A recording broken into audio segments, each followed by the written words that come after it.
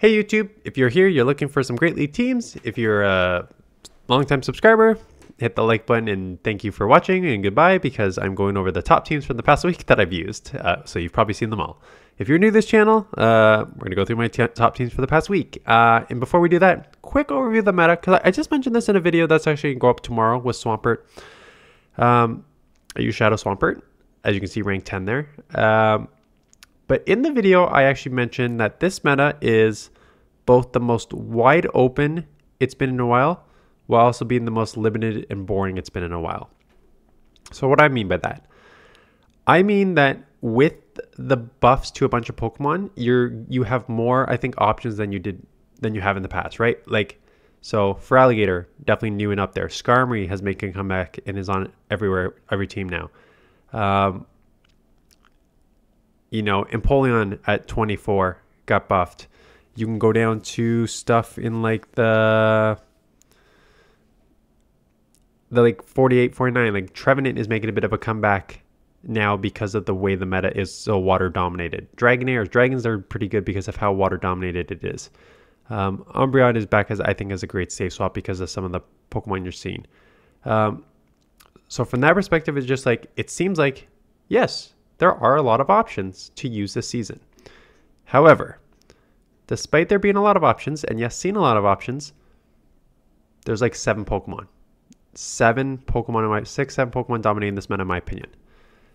Annihilate, Lickitung, Quagsire, Lantern, Skarmory, and Whiscash, wherever those 2 are on this list. Yeah, there's your 7. Annihilate has replaced all the fighters as the best fighter. The Mud Boys, Quagsire, and Whiscash have replaced Swampert and are basically roaming free. Skarmory with the Steel Wing has become the best Steel Pokemon in the meta. Lantern, as your answer to Skarmory, is everywhere, and pretty much again, Trevenant has making a bit of a comeback, but not a lot running around. And then what I said the Mud Boys, Lantern, Skarmory, I forget what else I said, but that's basically the meta. And you're even going to see some on these like 7 teams that I'm going to go over. It's a lot of those Pokemon, and that's kind of the unfortunate part. I think it's because water's so overrepresented right now. I go over this in pretty much every single video. Like, look at the top water Pokemon ranked. For Alligator, Quagsire, Swampert, Lantern, Azumarill, Mantine, Whiscash, Empoleon, Pelipper, Poliwrath, like Toxapex, you have like 20 water Pokemon in the top 40. And when you do that, and still, despite having 20 water Pokemon top 40, and you still only have 2 usable grass Pokemon to keep them in check, and so then Lantern gets to roam a little more free, and it's directing it to Skarmory, but Skarmory's such a wall to so many things. Like, it just really, really shrinks the meta. Like, Registeel's ranked number 1. I think I've seen like 2 Registeels the entire this season of GBL, even though it's ranked 1. Cresselia, same thing. Cresselia's ranked number 3 overall. I see a bit more of those. I've seen like probably like 10 to 15. Carbink, I've seen like 1. Even though it's ranked number 4. And it's, again, P-Poke is a guide, doesn't accurately represent, but the reason you're not seeing Registeels and the reason you're not seeing Carbink is why would you see them when Mud Boys are literally everywhere? When Quagsire and Whiscash are running the meta? You wouldn't, because you're going to get killed by them.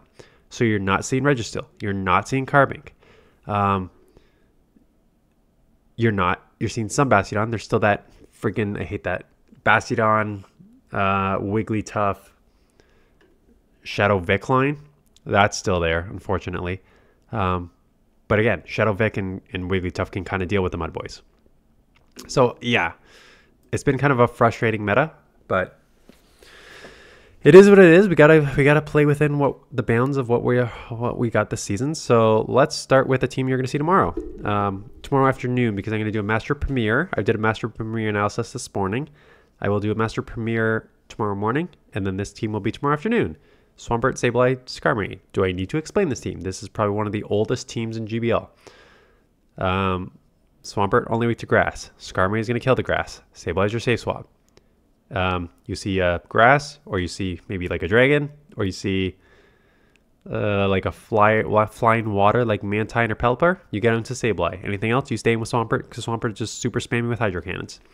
So very, very straightforward how to use this team, and it's been like strong since day one. On PvPoke, if you watch this video, you can go to train, and under train it has top performers, and it gives you team ideas. And this was the number 2 ranked team on PvPoke. Ninetales, they use regular Ninetales, so they do use regular Ninetales as the number 2. I used Shadow, because if you're going to use a Charm Ninetales, I feel like you should just use the Shadow, but theirs was Ninetales, Lantern, Lickitung. With the Charm Ninetales, you do kind of have a double grass issue, because if it's like a grass poison like Vic or Venusaur, they will resist the Charm and then beat Lantern. So, but otherwise, it's kind of just like Charm will do great against most, except for steals, and then Lickitung and Lantern can combo steals. So again, the team worked decently well there. And again, here comes Lantern again.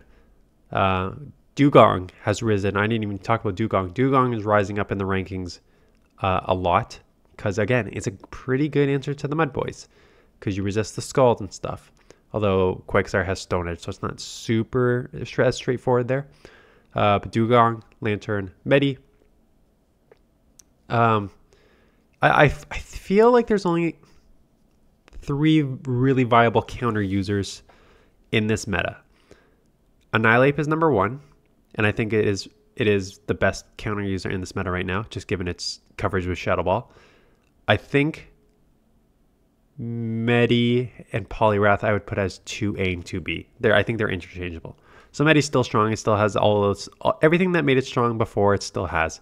Except for now, it just needs to deal with a few more things that can wall it, like Annihilate. Like Annihilate will, unless you're running Psychic on it, I'm running Dynamic Punch.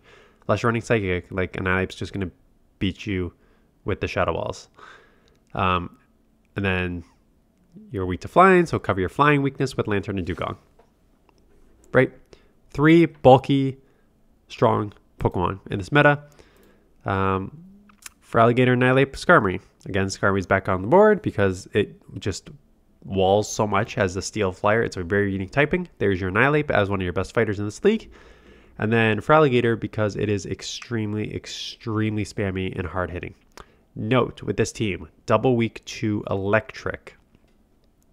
There's not a ton of Electric in the Great League outside of Lantern. And Lantern will cause you big problems. So if you're seeing a lot of Lantern, which I said is one of the 7 Pokemon you'll see a lot of, probably don't use this team. If I were to replace one on this team, I would replace Feraligatr, just because I think Annihilate, Feraligatr is actually kind of like the outcast on this team if you think about it, because Skarmory and Annihilate, with their unique typings, have a lot of just like resistances that you kind of play into, and then they both have like decent bulk, where Feraligatr has like one typing, lots of weaknesses associated with just water, and is a glass cannon. So if you want to run that sort of off balance team, you can replace Feraligatr with like another sort of like glass cannon-y type Pokemon, or you can just run like a third balanced Pokemon, and that would work just as well. Speaking about, I'm pretty sure I called this team like all safe team, Whiscash, Umbreon, and Gligar, and it's basically that. They're all bulky. They can all spam a ton. Like obviously they have like Whiscash is not going to have anything to throw against like grass Pokemon. So it's not like a safe team like from that perspective, but it's a safe team in the fact that they're all meta Pokemon. They've all got bulk. They're all spammy. They all have versatility. They can all theoretically act as like safe swaps. So this team is like pretty safe. Gives you a lot of flexibility to work around some matchups in what you'll be seeing in the Great League. Charjabug, Gallade, Gligar. Again, Gligar has been, I put it on like the list as like the 9th or 10th Pokemon you're going to see a lot, just because it is pretty safe in this meta. Gallade, speaking about a Pokemon that got a boost, I haven't seen, it's interesting because when I've used Gallade I've used Gallade on a couple teams now, And both times I've used it, I'm like, this Pokemon is awesome. It charges so fast. You get to Leaf Blade in like 3 or 4 Psycho Cuts and close combat in 5, and just like your blasts and stuff. I haven't seen it a ton outside of like when everyone was using it at first. I still think it's very strong, but it's so glassy. So yeah, Charjabug is bulky enough to deal with that. Plus you're going to be Glade, who's weak to Flyer, so Charjabug should deal with most of that except for Gligar itself. So you got to hit the mirror match in the back, or if you want, get it like a really hard answer to that in the back. If this one looks familiar, it's sort of the same one that you're going to see tomorrow with Swampert, Skarmy. Same idea. Whiscash, Sableye, Togedemaru. Again, Whiscash I think is better than Swampert in this current meta. And Togedemaru is great because I'm amazing with it. So that's why I use that. If you want to see how to use Togedemaru, go watch one of my videos on Togedemaru, because you will see how I can just run teams with this Pokemon. But again, it's just one of those that I'm just very comfortable with. Actually, that's exactly what I call this team.